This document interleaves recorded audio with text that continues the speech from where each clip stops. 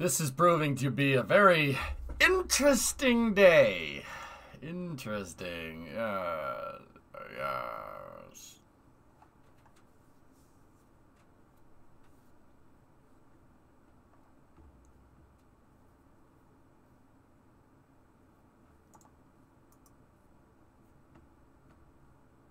Interesting day thus far.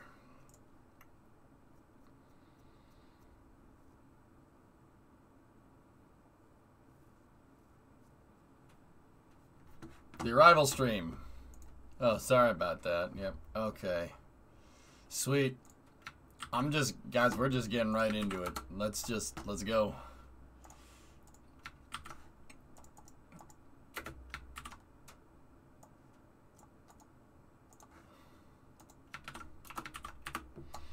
Alright, let's do this. Let's go over here. We went through re-entry. It's great. Mazza spin. That's awesome. MAZESP.IN.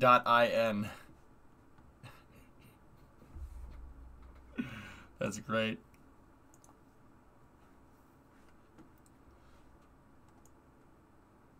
All right. So, we're basically getting right into space news today.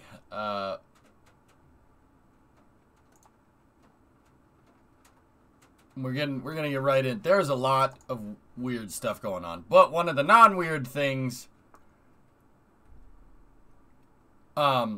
is that Crew 2, the next ISS flight, the next crew that's going up into space on a Dragon next week, is coming to KSC today.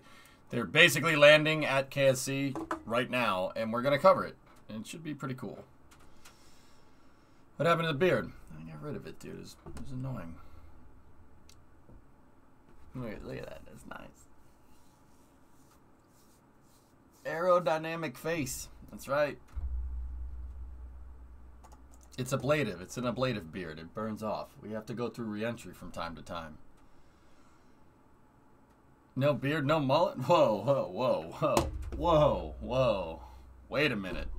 Wait a minute. Wait a minute.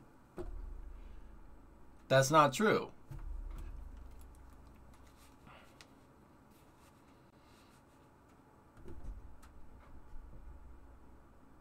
Elon has a mullet as well. I know. How did that even happen? He freaking copied me. Should have gone for the handlebar. So youthful. Thanks. Oh boy.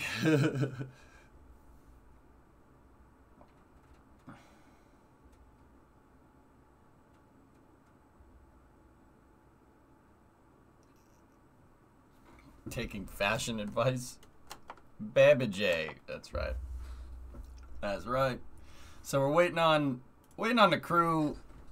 We're waiting on NASA to go live. It's going to be a second. There's been some interesting stuff going on here.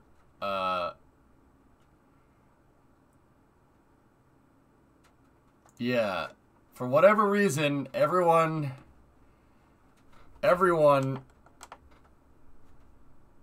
Oh yeah, I read. Yeah.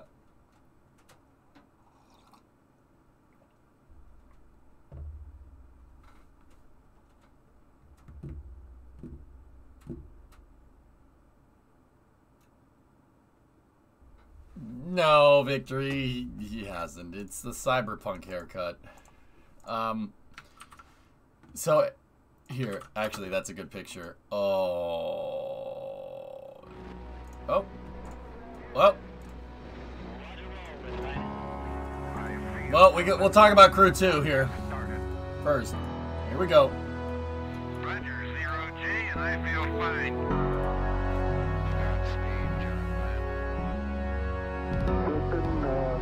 Tranquility Base here. The Eagle has landed. Rocket Tranquility, we copy you on the ground. New possibilities are opening up for scientific cooperation between countries. 1-0-0. Liftoff. Americans return to space as Discovery clears Go for deploy. Everybody in the shuttle program, the crew is go for launch. Roger. Nice to be in orbit. Happy snow day. Snow day? No. No. Oh, what the hell? What the hell is that about? Oh.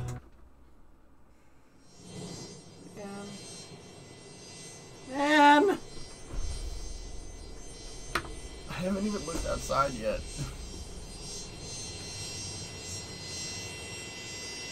Alright. You see that airplane, chat? I'm talking G5 for NASA. No more frequent flyer bum miles for my boys and girls. Oh yeah. Playa.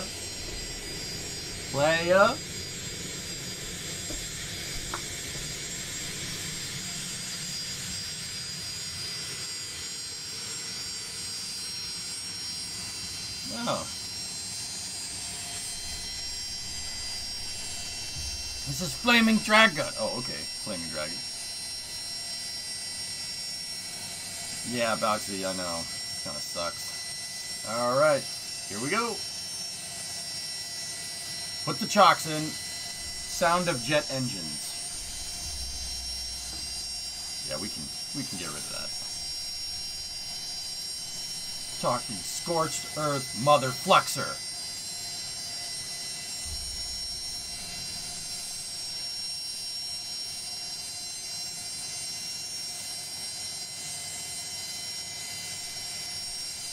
Nice.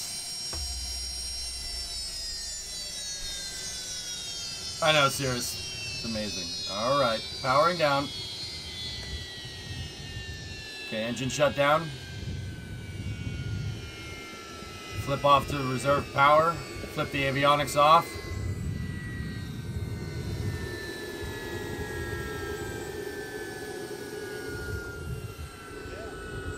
I don't know, Tesla. Yeah, it's crazy. Okay, so that's Bob Cabana over here on the right. He runs Kennedy Space Center. Oh, geez. Look at those nice NASA helicopters behind them that aren't Hueys. That's great. No, the APU is still on, Tron. If this even has an APU, you might need ground power. Yes. That's it, yeah.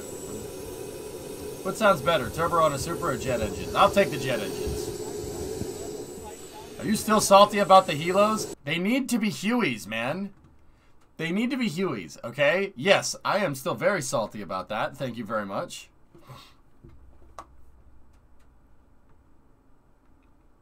They have an APU? Yeah, I think that's what we're hearing. That because they definitely shut the engines off.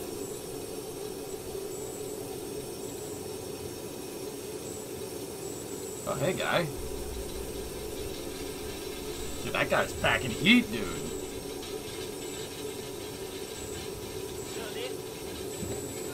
Guy's packing some freaking hardware, man. I want his job? I mean, I kind of want his job, too.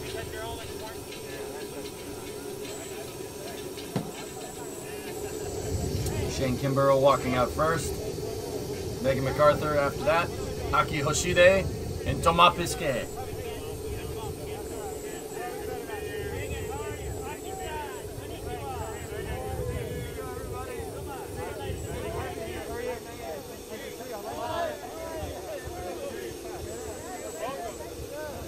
Yeah, I know.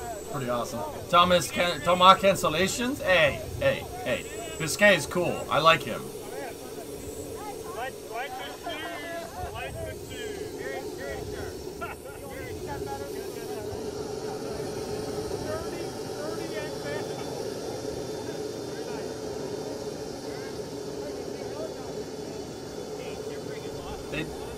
They didn't fly there. They didn't fly. They had someone fly them there. I don't like that. Yeah, Draco. Where's the Russian? Not on this mission.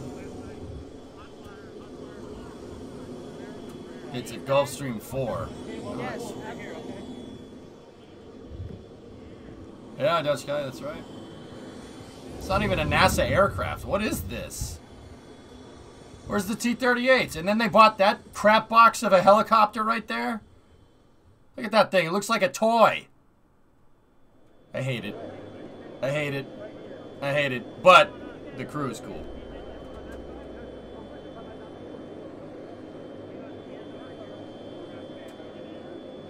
The NASA Gulfstream is in Baikonur to pick up Kate. Ah, okay.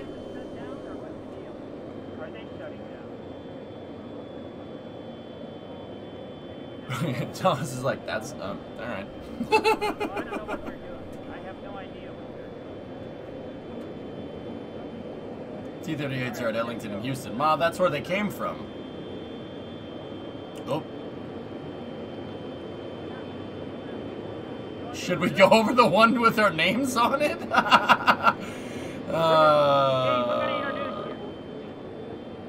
What is happening, guys? Did we not rehearse this, or?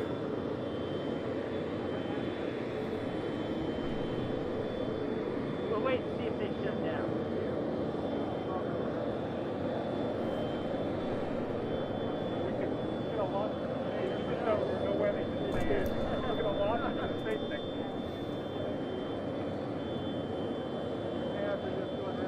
All right, are we ready?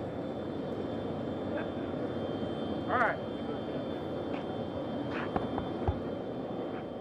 All right, can y'all hear me over the chat? Awesome. Welcome to the Kennedy Space Center. How great is it to have the Crew 2 crew here for the third launch of humans to space in less than a year?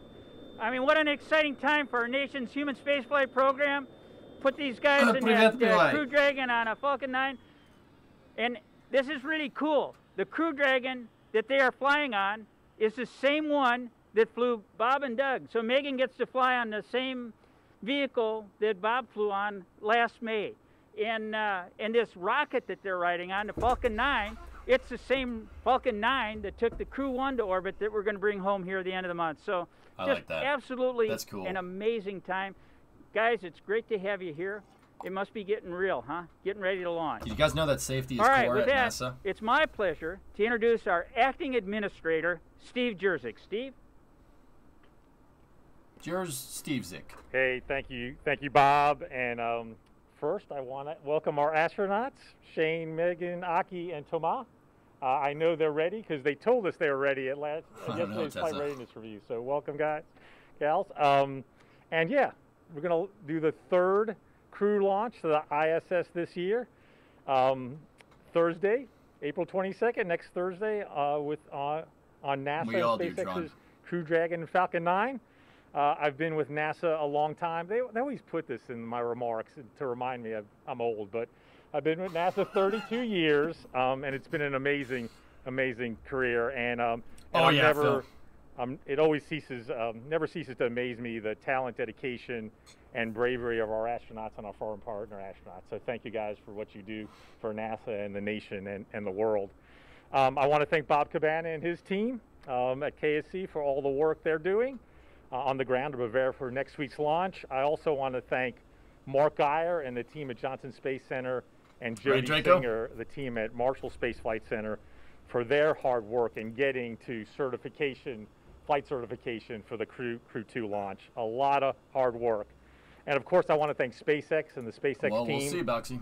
They have been incredible partners for enabling NASA's vision for commercial spaceflight, and very importantly, getting astronauts to and from the ISS safely and effectively.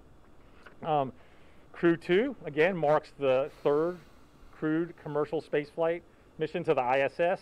But there's a whole lot of firsts with this mission, some of which Bob has already mentioned. For Crew Dragon and Falcon 9 for this mission, like Bob mentioned, Crew Dragon Endeavour flew on the historic Demo 2 mission less than a year ago today. And the Falcon 9 flew the Crew 1 astronauts to ISS this past November. So reuse is really important. And it was a challenge for the NASA SpaceX team to certify both the spacecraft and the launch vehicle for flight for this mission, but they were more than up to the challenge, and we had a very successful flight readiness review yesterday. It's the first commercial mission flying two of our international partners to the station and returning them home. It's the first commercial crew handover on the ISS, and it's the first time two commercial crew spacecraft will be docked to the station. So just an incredibly exciting mission. Birds don't exist, and Ma. it's just a coincidence that the day of launch for Crew 2 is on Earth Day, and it reminds us that of NASA's core mission to study the Earth and conduct Earth science research using remote sensing satellites. So this work is essential for the nation and the world in dealing with climate change. And we also collaborate internationally on just about all our science missions, including our Earth science missions. So it's not only an effort in the U.S. but across the globe.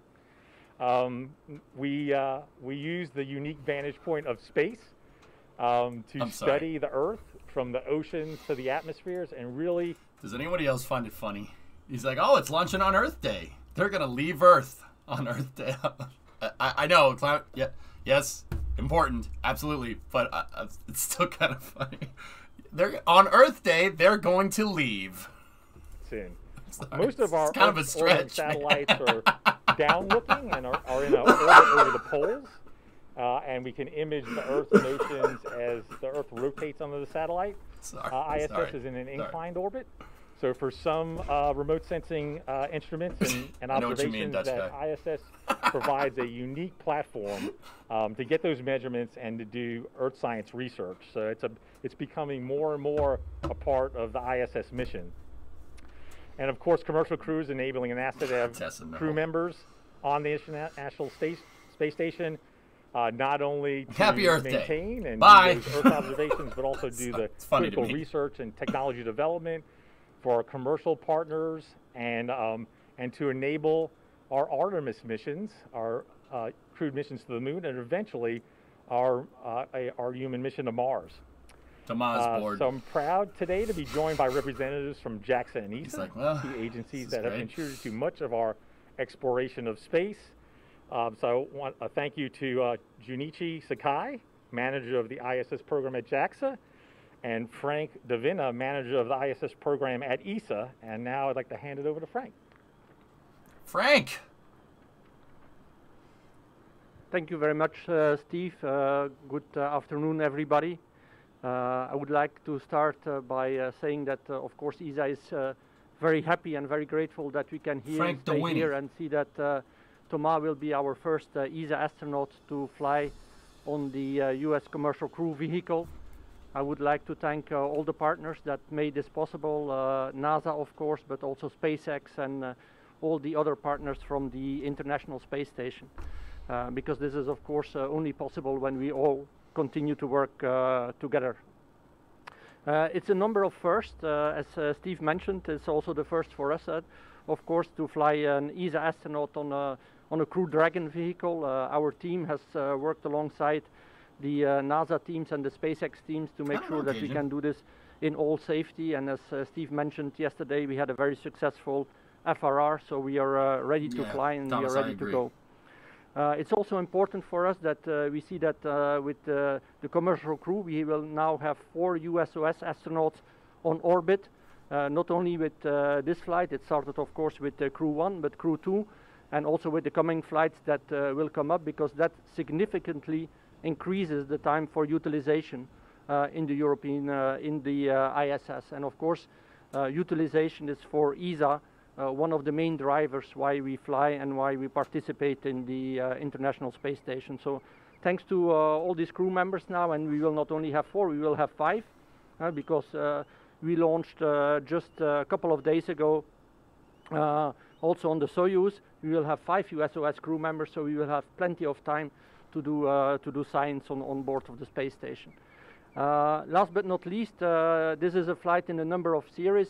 Thomas will be the first one, but Matthias Maurer will fly already in fall this year, and after Matthias we will have Samantha flying as well. Jawohl. So for the first time, 3 flights in a row for a year and a half, we will have European astronauts on board of the International Space Station. So that also shows that ESA is growing and is continuing to invest more in exploration and in human spaceflight, which is great alongside with our other partners. We will also see the MLM launch during this flight with our Russian colleagues, and on board of that we will have the European robotic arm, something that we have been looking very much forward for to have on orbit, and Thomas will also be involved in the first checkouts of the European robotic arm, Thomas, so great for that. That's going to be cool. And so last but not least, at the end of the that. mission, Thomas will be the commander to receive also Matthias, and that's for Europe is a big sign that we will have a European commander together with 2 European astronauts on the International Space Station. So once again, folks, congratulations. I see that you're ready. I see that you're happy to fly. I was there many years ago in your position. I would prefer to be in your position than standing here, to be very honest, but I know that Thomas never wants that, so unfortunately. So Godspeed, guys, and Megan. It kind of makes me laugh. All the best, and see you on orbit. Thank you very much. No. And I would like to pass the word now to Mr. Sakai from the ISS program manager from JAXA. He's a cheeky guy. It's funny as hell. Thank you, Frank. I've said this phrase many times since last year, but I'll repeat again. On behalf of JAXA, I would like to sincerely express our appreciation to NASA leadership, SpaceX, and all the colleagues who worked so hard for Crew 2 launch operations, launch preparations, and continuing ISS operation under such tough COVID-19 situations. It is a great honor for all the Japanese people, including me, the Japanese astronaut board forefront commercial spacecraft of Crew Dragon twice in a row with international partners. I do believe that the close relationship and partnership between international partners, especially NASA, has brought this for the space cooperation for a long time. While the Tokyo Olympic and Paralympic is being held on the ground, maybe. Now, I believe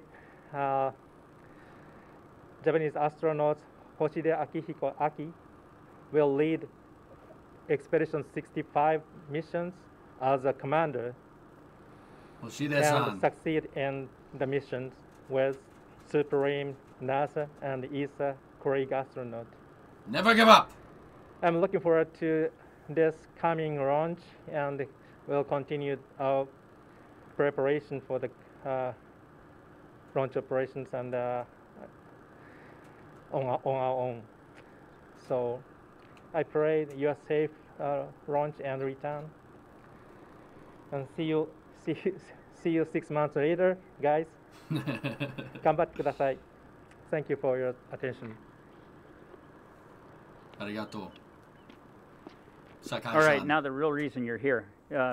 As the ladder was coming down, Frank and I were talking, and Frank said, you know, when the plane lands at the launch site, that's when you realize it's getting real. And it's certainly getting real for this crew. And it's my extreme pleasure to introduce to you the commander who's going to introduce the rest of his crew, Colonel Shane Kimbrough, Commander, Crew 2. Shane? Thank you, Colonel Cabana, and good afternoon. It is awesome being at Kennedy Space Center, especially on launch week like Colonel Cabana was talking about. It's definitely getting real. Our crew is really well trained, extremely well trained from the NASA, the SpaceX, and the international partner teams. So we are really excited and ready to go. I'm going to introduce to you one of my crewmates, the only one of our crew that's wearing a Mach 26 patch, and that's our pilot, Megan McCarthy. Yeah! Megan's a BAMF! Thanks, Shane. It's great to see everybody here. It's really great to be Monica. here. It's we come in on the plane over here, and we got to fly Shuttle by pilot. the pad and see our rocket getting ready to We're go. friends now. And it's just an amazing feeling. I've gotten to do that before, and there's nothing like it when you look out the window and see a spaceship getting prepared and realize that you're going to be riding on it in a few days. So it really is a wonderful feeling. And I just want to take a moment to thank the people that get us here, that get us ready, and that get all of this ready to make it happen. It's Mach a huge number of 26 people. count. And I just Shuttle really want to pilot. take every opportunity to say thank you, because we know how much work it takes to get here, and we really appreciate it. And that includes our families, of course, sacrificing along the way as we prepare. So just want to take a moment to thank everyone. I also want to introduce our next crewmate, mission specialist for Crew Dragon and also mission commander for Increment 65, Aki Hoshide. Hoshide-sama! Thank you, Megan, and thank you, everyone. It's an honor to be here today, and it's a very exciting moment for us. We know that a lot of effort came in to prepare the capsule, the rocket, and preparing us in training, and we all thank everyone for that. And it's an honor to be part of this team. Looking forward Launch to is a great next week, flight guys. and a great 22nd. mission. And I'd like to continue in Japanese. 日本の皆さん、こんにちは。今日ここケネディ宇宙センターに来られて非常に嬉しく思います。これまでクルードラゴンのカプセル、ロケット、そして我々を訓練して準備してくれた多くの皆さんに感謝申し上げます。打ち上げをそしてミッションを楽しみにしております。頑張ってきます。All right, with that, I'm going to introduce the one and only Thomas Pesquet, mission specialist, and ESA astronaut. Quick translate. He said the same thing. He said the same thing he said in English for the most part. All right, so like it's been said before, every day there's a major milestone that's happening that's bringing us closer to flight. And it feels This more guy real. is a Chad and a half. But it doesn't just happen like this. It takes a lot of hard work, and NASA and the partners make it seem routine, but it's not. We know it's not. We know there's a lot of work that goes into it, so we'd like to thank all those people I get bits involved. and pieces, and we take them in but our hearts, no, and we'll not bring a bit of them together with us on the space station. I want to say a few words in French as well, if you allow me. Aujourd'hui, c'est le premier jour où nous arrivons ici à Cap Canaveral. On est prêt, l'équipage est prêt, côté véhicule, tout est prêt. Je voudrais prendre vraiment une minute pour remercier tous les gens, que ce soit ici à la NASA, ailleurs, chez nous, en Europe, partout dans tous les pays membres de l'Agence spatiale européenne, au Japon, en Russie, qui ont travaillé sur ce programme et c'est la somme de leur travail qui nous permet à nous d'aller dans l'espace, donc on les emmènera un peu avec nous. And because I'm speaking last, I don't get to introduce anybody. I think that's unfair. So instead of introducing anybody, I'll ask you to notice Megan's shoes if you haven't done so yet, because they're pretty awesome. And there was talk of us all wearing the same shoes, but for some reason she was outvoted. But please enjoy the shoes.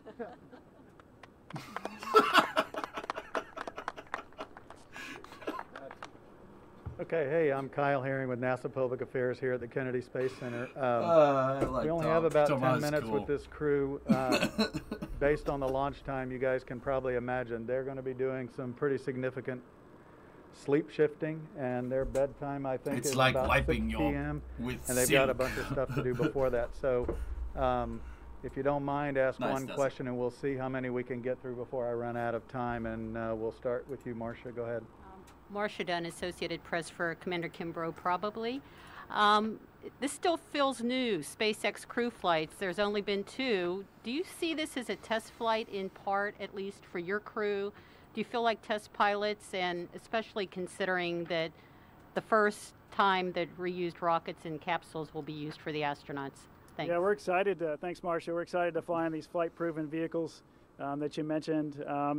Certainly I think all of them, until we get several years under our belt, should be considered test flights, to answer your question. So we're very confident in the team that got us ready, that are working on the vehicles. We don't have any issues with that.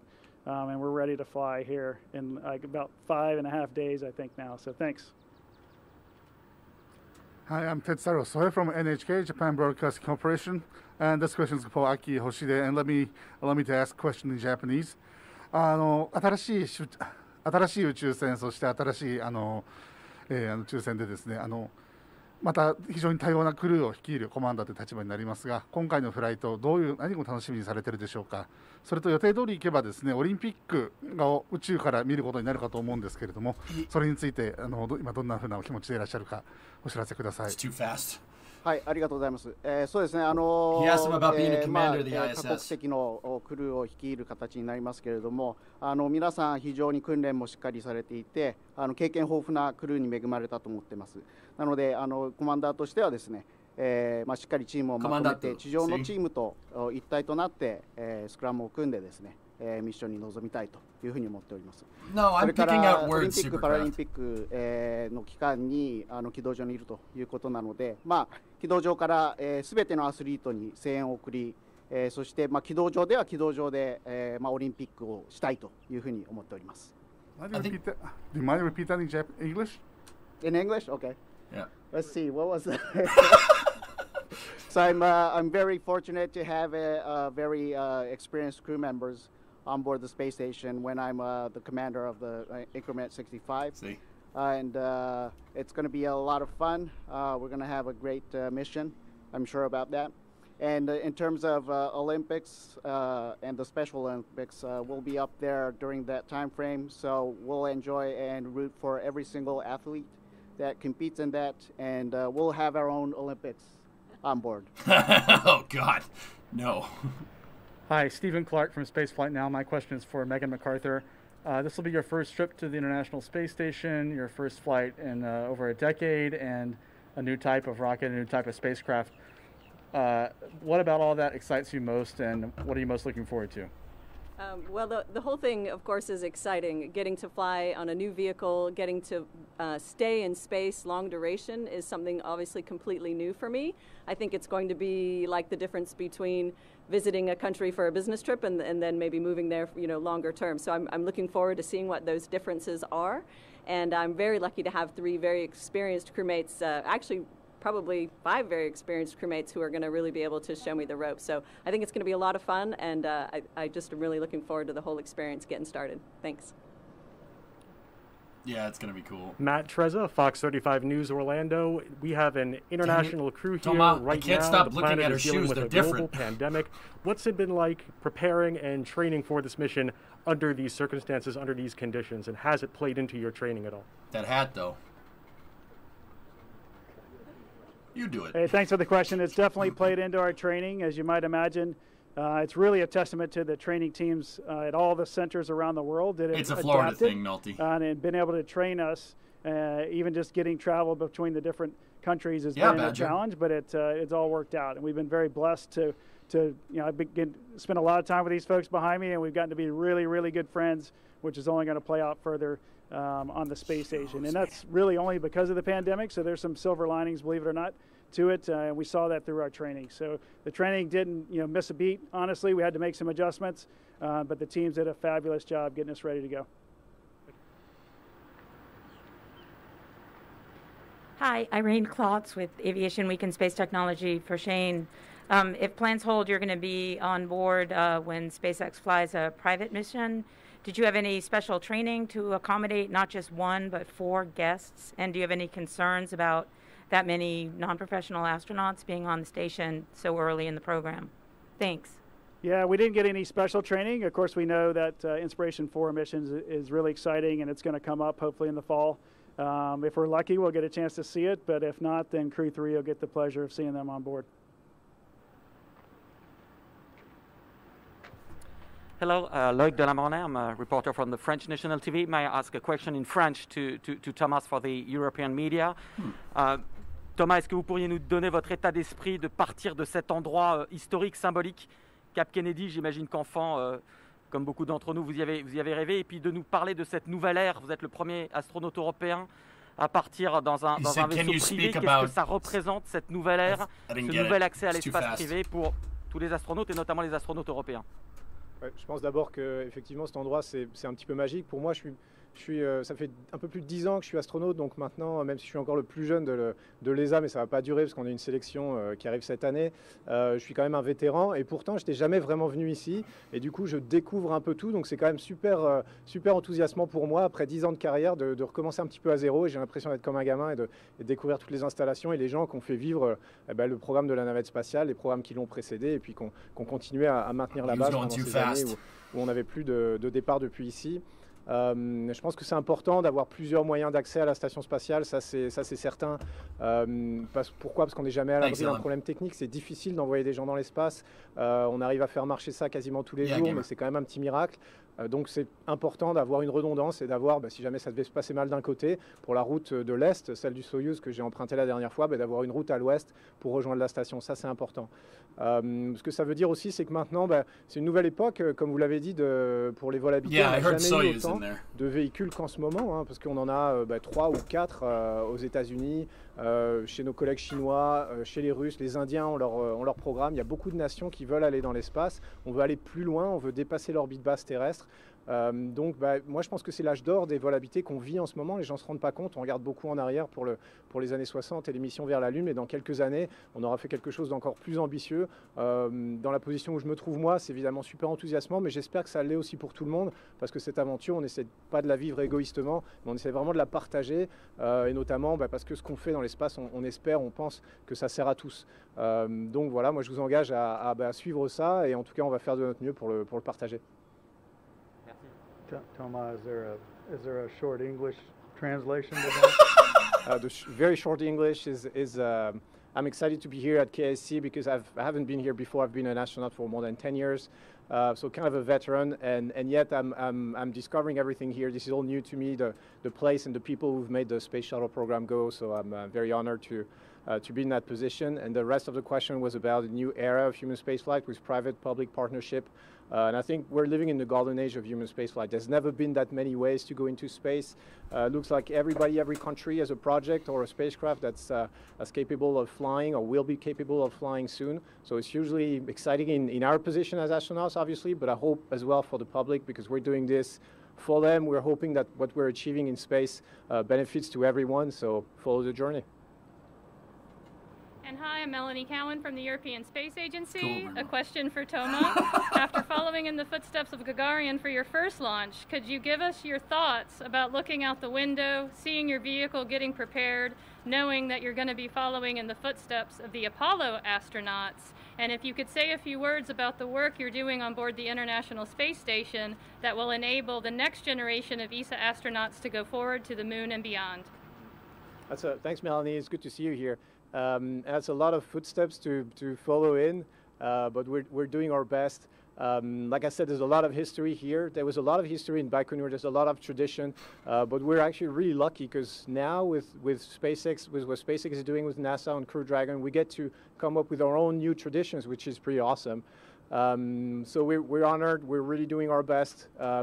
And what we'll be doing on board, actually on board the space station, is 232 experiments, I think, for increment 65, which is unbelievable. It feels like every week we're just topping the record of science that we've done before. There's 40 coming from ESA, 12 run by CNES directly. And I think that's what all this research that we're constantly feeding on the to the space station is what enables us to keep going as a research agency for ESA. So we have all those goals for the mission. There's operational goals, research goals, very packed schedule. We'll try to do our best and then hand over at least the European part to Matthias Maurer, my colleague from Germany, at the end of the mission. And then he will himself, if everything goes according to plan, hand it over to Samantha. And we, like Frank said, we plan to be a reliable partner for the years to come and for what's coming after ISS, and that's the Artemis program. So we're trying to lay the foundations for this, and it starts from doing a good job on board the ISS. Okay, that's all the time we have for questions. We are going to set up for a photo op before these folks get out of here, but I do want to let you know the mission is obviously you've heard scheduled for next Thursday morning, early 6:11 and 46 seconds. Don't be late for that launch. It's an instantaneous launch window, so we don't have a lengthy launch window. So Don't be late for that. I'm going to let us end our program and turn it back over to the Acting Administrator, Steve Jerzyk. All right, let's see what Steve says here. Listen, guys. Thank you. Just a couple of things in closing. First, Kate Rubins and her Russian colleagues are returning to Earth tonight, undocked tonight and returning on their Soyuz. So I wanted to recognize that. Before we launch, we have an undock and landing. Also, later today, we have an important announcement on relative to the Human Landing System, HLS. So we'll be doing a press teleconference at 4 o'clock today. So hopefully you can join us for that. Okay, got it. We'll be there. And then with that, glad to see you here. We are ready. I know you're ready. So go Dragon, go Falcon 9, go Crew 2. Thank you, everybody.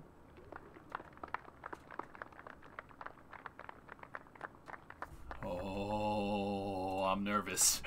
I'm nervous from that one, man. I'm nervous now. Oh, crap. Oh, no. Oh, now I'm nervous. Now I am nervous. That was the second news. Everyone's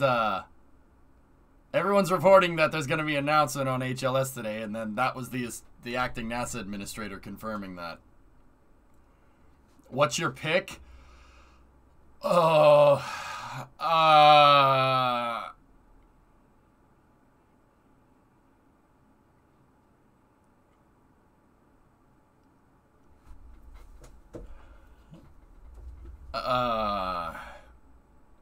what happened to your face? Re-entry, man. Re-entry. People don't like my pick, Skewy. They really don't. I think that I have two things I think would be a good way to do this, okay? First and foremost, if I have to pick two, oh man, people are gonna hate me for this. I'm picking SpaceX and National Team. And it's not that Dynetics Lander is bad either. I like Dynetics Lander. If you say National Team, you're wrong. I wouldn't mind Dynetics and SpaceX either. That's fine. However,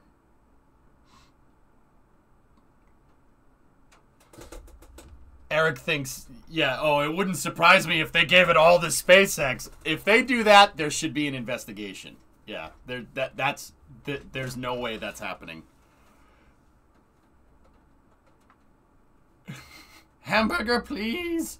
All right. Anyway, so with that being said, we brainstormed a second option on chat last night. Okay, my second option would be what happened with Commercial Crew.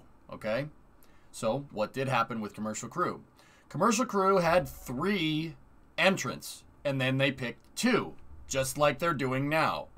What did they do with that? Well, they picked Starliner and Dragon, right? Dream Chaser didn't get a contract for Commercial Crew. But NASA, a couple weeks later, added Dream Chaser in an unmanned capacity to the commercial resupply program when they didn't need to. What they did was, for the first round of commercial resupply contracts, so that's like CRS-1 through CRS-20, they had 2 suppliers to the ISS. Antares with Cygnus and Dragon 1 with SpaceX, right? For commercial resupply 2, which is basically to the rest of the space station, to the end of the space station's usefulness, I suppose, they have 3 resuppliers. They have Dream Chaser, Cygnus, and Dragon 2 cargo. What they did was they found a way to get Dream Chaser the funding that it needs to get at least on orbit. Not with crew, but on orbit. Now, I think that that's a good idea, okay? First and foremost, I think that that's a good idea because I'm greedy and I want more space things, okay? Now, think about this. Let me play this one off you guys' minds for a second. For Human Landing System, if NASA chose Dynetics and the National Team, and then roped Starship into Gateway Logistics, So, like, roped it into Artemis Unmanned, and you have Dynetics and National Team as your landers, representing a two-stage or a three-stage element and a single-stage element to land people and cargo down onto the surface. And then you have SpaceX plop a Starship down on the surface to use as a big base, instant moon base on the surface. I think that that's a good idea. That's what they should do.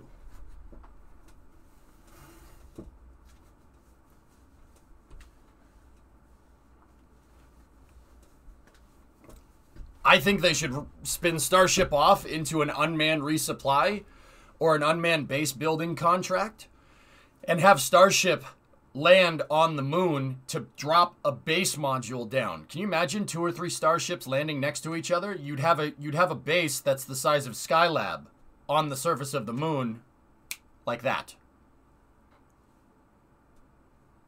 How do you weld when you're on the moon? Ground something out and arc some electricity.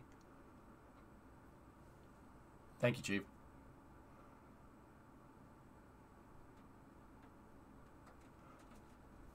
Yep.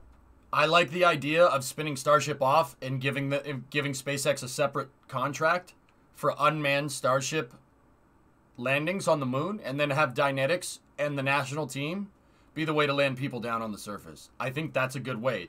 Literally do exactly what NASA did with Commercial Crew. Because SpaceX is going to the moon. SpaceX is going to the moon whether you like it or not. They're going to do it. Now, the question is, with NASA, do you want to be a part of it?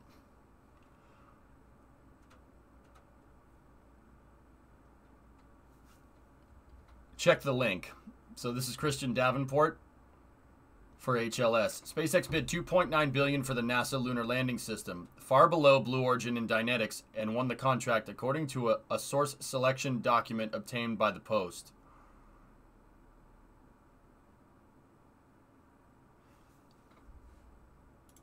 Dude, if they sole source SpaceX, I'm gonna be a little annoyed. If they sole source SpaceX, I'm gonna be a little pissed off. Because Christian Davenport said that, and Eric Berger said that this morning.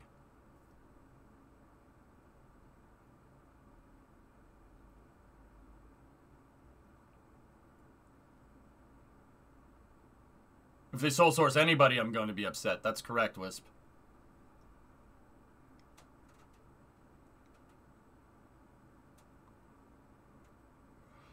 So, keep in mind, we haven't heard anything yet. We'll hear anything. We'll hear something in about 2.5 hours when NASA does the presser regarding HLS. We heard Eric Berger talk about them sole sourcing SpaceX for human landing system for Starship. If they do that, I'm going to be a little upset. And I love SpaceX too, for what it's worth. I just don't think it's wise NASA basically everything up until Gateway, they have redundant dissimilar, with the exception of SLS. Because Orion's the only deep space capsule we have right now. 4 p.m. Eastern, Angry Pixel. Yeah.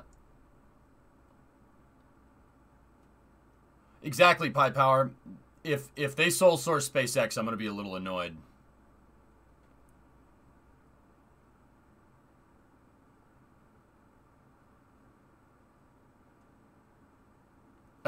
And once again, I love SpaceX, and I will cheer them on every step of the way. I don't like that. I don't like having one way to do things with space. You should always have two. But they're on a tight budget. Maybe it was the only option.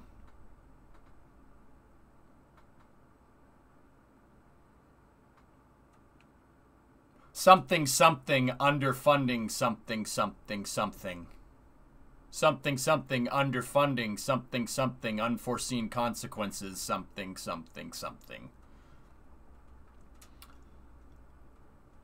They underfunded it for this year, Gorn. Like, by a long shot. NASA requested like $1 billion and they gave them like 400 or something. 400 million.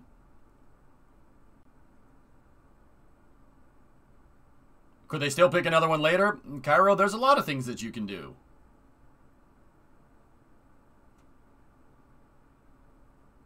Guys, I think Starship is a great way to do it for what it's worth. A Starship lander, you'd be stupid to not utilize that. Because like I said, SpaceX is going to the moon whether you like it or not. They're going to have the architecture to be able to do that. I firmly believe that Starship is going to work. Elon Musk has enough brass to pull that off. I'm pretty dang sure. However, I'd be remiss in saying that I don't see other redeeming qualities in the other landing systems. Dynetics has a reusable small cargo lander it's an overhanging lander, so you can bolt stuff up to it and drop it out and bring it back, right? So that lander could land jeeps, trucks, rovers down on the moon, modules. You could couple modules together. It's very, very flexible. On the other hand, the national team lander, I think, is super flexible because you have a complicated vehicle, but that complicated vehicle can afford you super high mission flexibility. So, what does that mean? That means that SLS could launch with national lander parts on it, and SLS Block 1B could be used for useful things. Like really useful things. Like, oh, I don't know, bringing up new parts of a lander every time. If they choose to make the transfer stage element of the national team's lander reusable, then you just park that thing up at the gateway and you use it like the transfer stages that we have in mission mode. I like that. I like that a lot. You have SLS bring up the ascent module. You have New Glenn shoot the descent module out. Couple that whole thing, use Orion to couple the whole thing, put the whole thing together out at the gateway, and boom. That's really, really flexible architecture. You could do a lot with that. You could do a lot of cool things with that.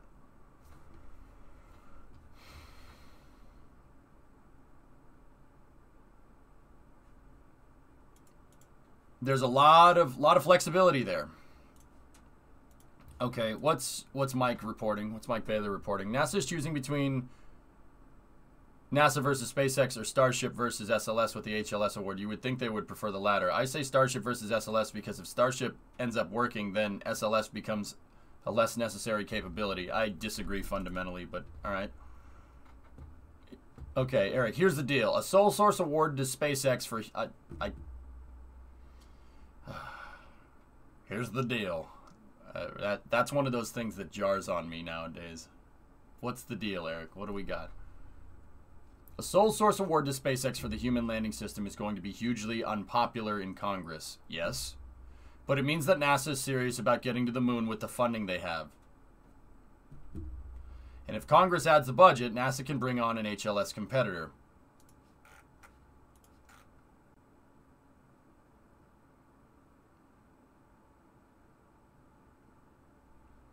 It's kind of a stretch, but yeah, I guess. I mean, I guess that's right.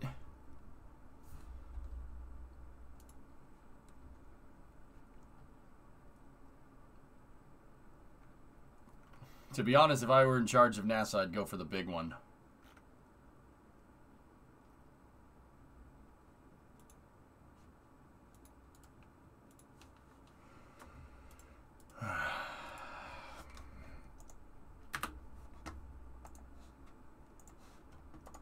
See,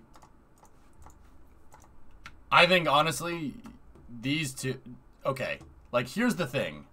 All right, I say here's the thing, not here's the deal. Maybe it's NASA's way of getting more money for Congress. I mean, Geek, if NASA chooses SpaceX, Congress is going to be pissed and then overfund HL. Yeah, see, what Eric is saying is that's not a bad move. Now that I'm thinking about it, I'm dead serious. If they choose Starship, that could piss off some people, and they're going to be like, no, screw you. We're going to overfund the program, and now you have to pick all three of them. You know, that it's a stretch, but it could work. Let's see. We'll see how it pays off. Yeah, okay, Banana Time, I got you. Yeah, Blue, it's a risk, no doubt. That doesn't sound like NASA taking that kind of risk, but Eric, that's a point nonetheless.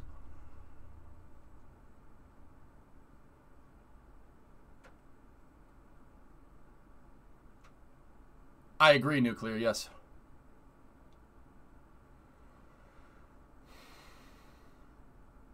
Yeah, but Tessa, this... Look, guys, Jim was good at doing this. Jim was good at playing this game. And you know what Jim never did? he never directly stuck it to Congress and said, screw you. All right? He worked with them, and he made plays to get Congress to give him more money for different programs. All right? He never stuck it directly to them, which is why I'm not sure that this is a good idea. What if it goes the other way and results in underfunding? Exactly. You're playing a game here. Jim would have never put NASA in this position. That's why I mean it's a point, I guess, but I don't think that's a good idea. I agree, Phil. No, Nuclear. I don't think sole sourcing SpaceX is a safe risk at all. I think that's a very bad idea. He's not. Yeah, Bill Nelson is not in there yet, Tessa. His confirmation is soon, actually.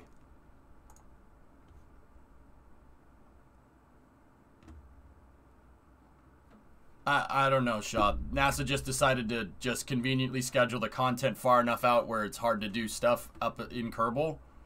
Like, it's like an hour between each segment, you know? Jim would probably do what Eric Berger said. No, he wouldn't. No, he wouldn't.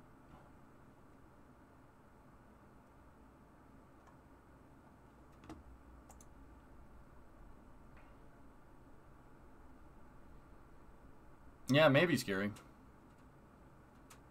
What if they give nothing to SpaceX and fund everything else? Oh, yeah, we've seen that, Bugsy.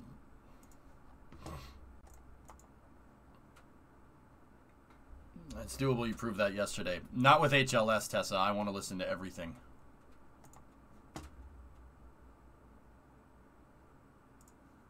That's bold, Drunksall, reporting that before...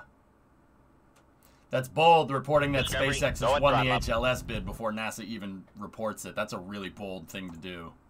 Yeah, we made orbit, Jackery. The crew is up there. We're good to go.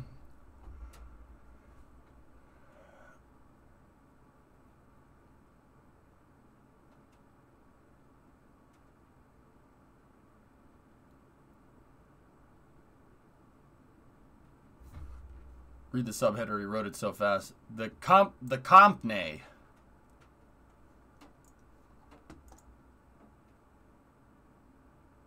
We don't know that for sure, Jack.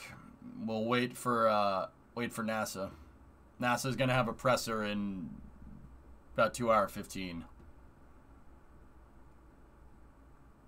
I'm good, Joshy. How are you?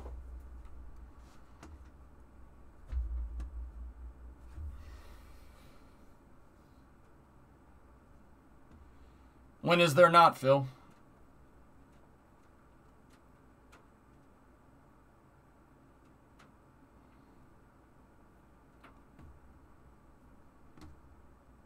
That's good. Concur with Tessa, guys. Yeah, yeah. Let's go land people on the moon. Well, I have to answer questions about HLS all day. You guys, man. You guys really don't think about this. It's just verbal diarrhea in chat, right? Guys, are you crazy? You guys know good and well I'm going to be sitting here answering questions about HLS for the next 8 hours. Don't be stupid.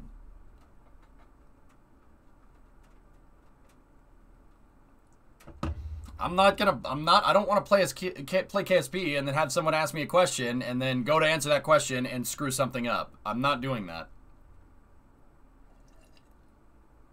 You can do other stuff like prepping for the next mission.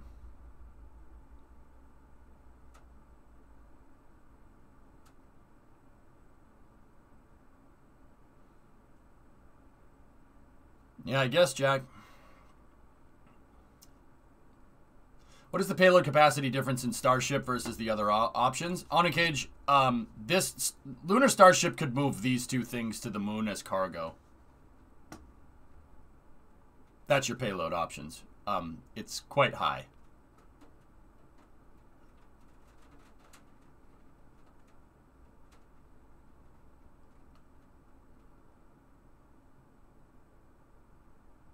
Heck, build a mobile stairway for DART.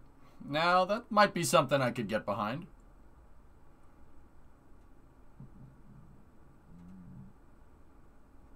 So if trying to colonize the moon, Starship makes the most sense. Yeah, Onikage, but that's not the point of HLS. The point is to just get down to the surface.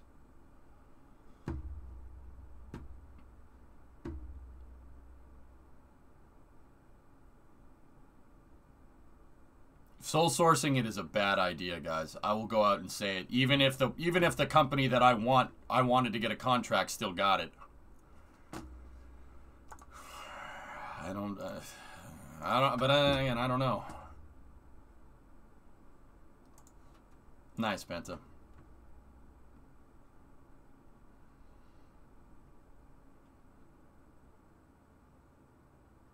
Also, there's Artemis news.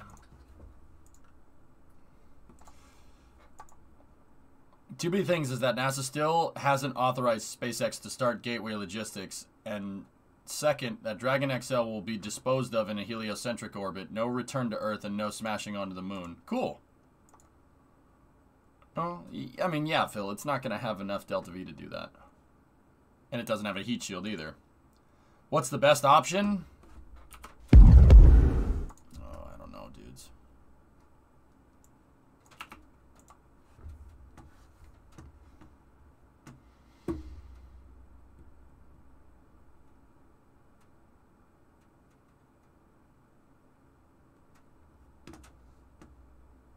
Discovery, go at throttle up. Hey, Rockets, what's up? Joe, what's that?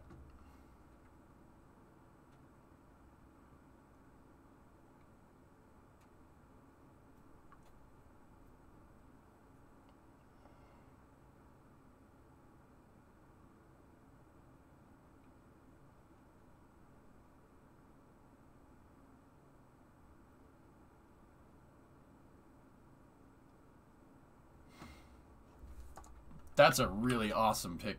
Really awesome thing from Joe right there. Hang on, let me see. What do we got from Joe here?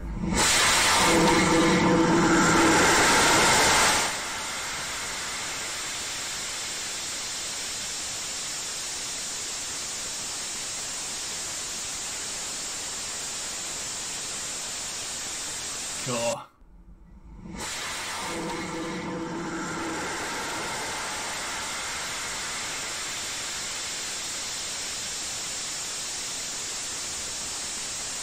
That's awesome. That's awesome. Oh. Oh. Oh, no. That's cool. Joe's moving up in the world. Pretty neat. So when are you building one? I don't know. When's the HLS news today? 4.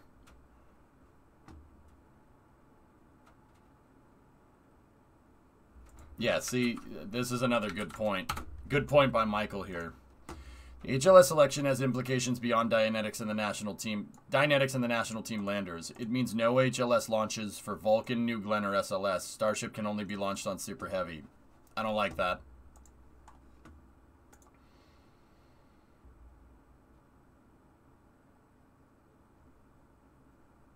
Thomas, NASA's going to Pluto. NASA funds research into landing a spacecraft on Pluto. Neat.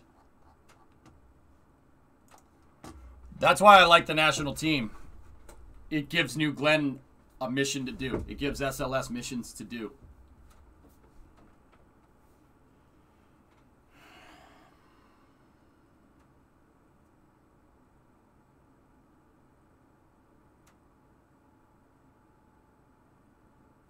How will Artemis work? I'm guessing that SLS is going to have a mission to do because Orion has to go find Lunar Starship. With Dynetics flying Vulcan. Yep. What would they use SLS for? Angry Pixel, SLS would be used to get people there.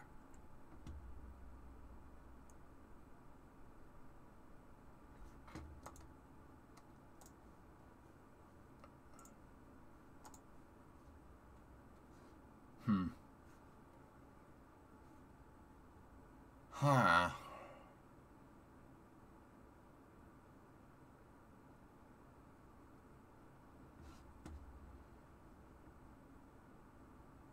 Okay, so this just popped back into your head. HLS was originally going to be sole sourced from 2 lander designs. Jim made it dual source from 3 landers, and now that Jim is gone, they went back to the original plan. Thomas, my rebuttal to that is when did Jim ever make a bad decision?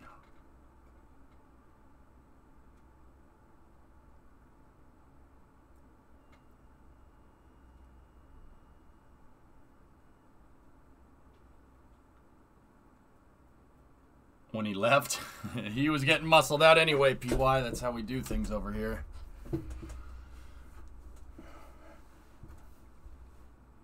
Look, Jim had some bad things here and there.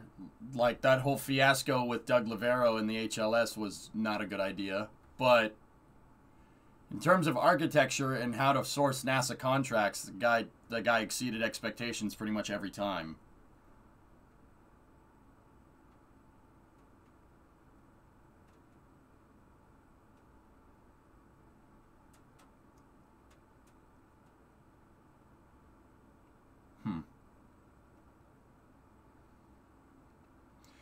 If that sources say was true, how much money do you think the national team asked for? Yeah, well, yeah, getting rid of Gerst I'm not sure was the right move either, but can Orion be fitted to Super Heavy? No. The national team asked for $10 billion? Where'd you get that from, Drake?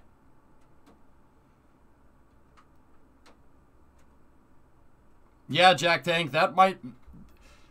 Guys, that might be the reason why they sole source them. Because they know Congress is going to penny pinch them. And they know SpaceX can pick up the slack. That's not a... Oh, boy. If that's the case, then... I mean, I hope not. I hope not. But, hey, nothing's happened yet, so let's just chill.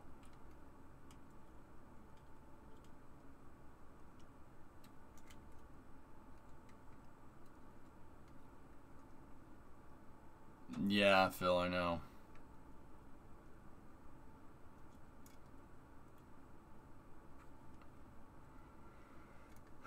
Guys, you got to remember, total cost involved, okay? $10 billion for human landing system doesn't mean that it's $10 billion a pop, okay? $10 billion for the human landing system means entire total cost involved. Basically developing the entire thing and getting it to the surface. All the research and development, and then one launch.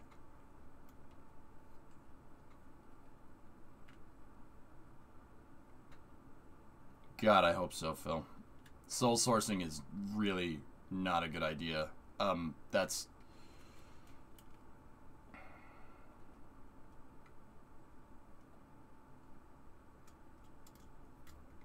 Dart is docked with the station. Yep, Wii Sports, that's correct. Thought too with this contract win, does this give tax support from NASA for Elon's Mars program? Tax support. What's tax support?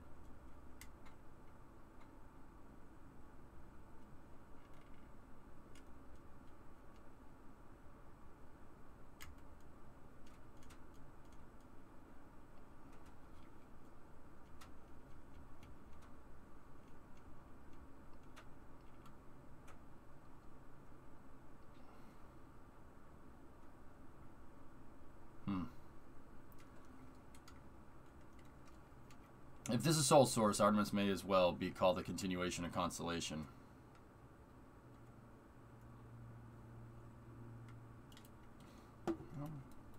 Well, yeah, I guess. Typo, I meant technical. I mean, it'll help in some way, shape, or form.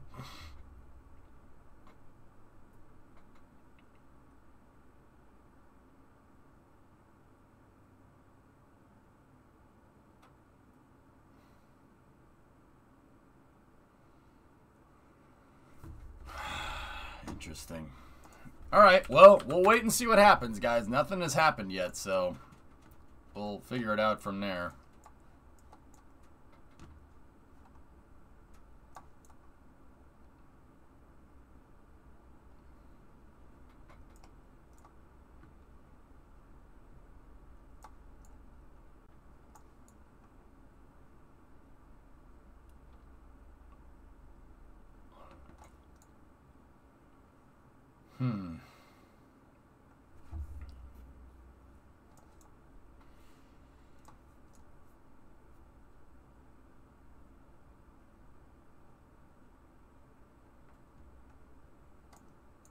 We'll see, Phil. We'll see what happens. What do you think if national team loses the HLS bid? How badly will that impact New Glen's? Yeah, it'll affect it, Drake.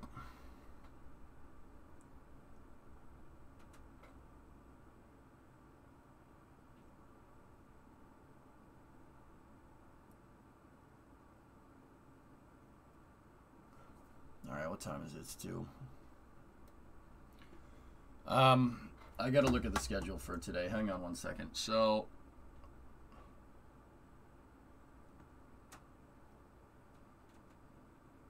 okay. All right. So let me think of the schedule for the rest of the day. So at 4 we have the HLS announcement, and then at 9:15 we have Soyuz undocking. And then at 11:30 we have the re-entry for Soyuz. And they're scheduled to land at 1. Okay.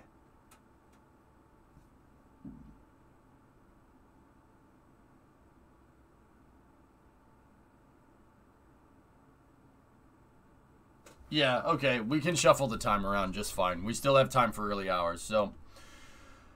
All right, that's what I'll do. Let's go see what's going on in the Minecraft city. We'll do that basically, and I'll take my break at 3:30.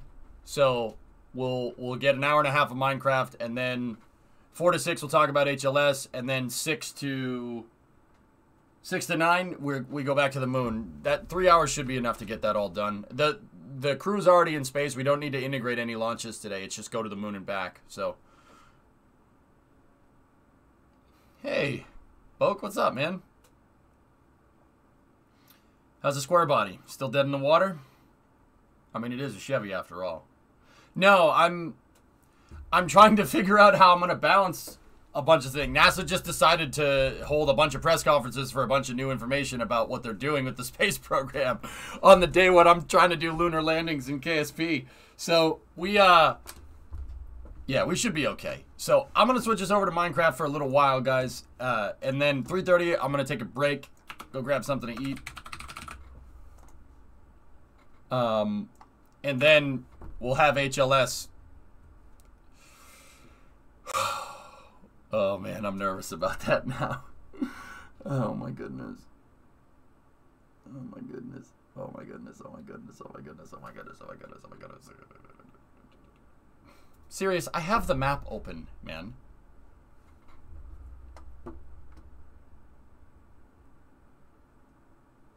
Alright, anyway.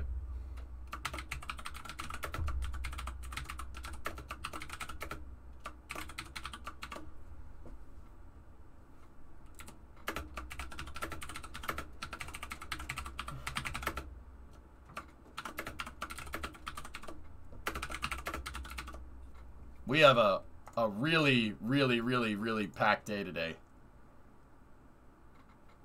Yeah, Drake, that hasn't happened yet. Don't whisper me links to speculation, please.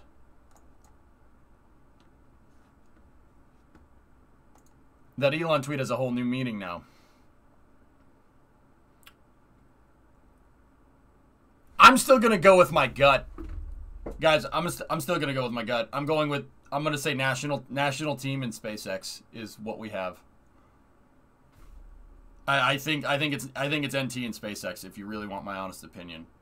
Nothing against Dynetics, but Dynetics is a great lander, and I think they should.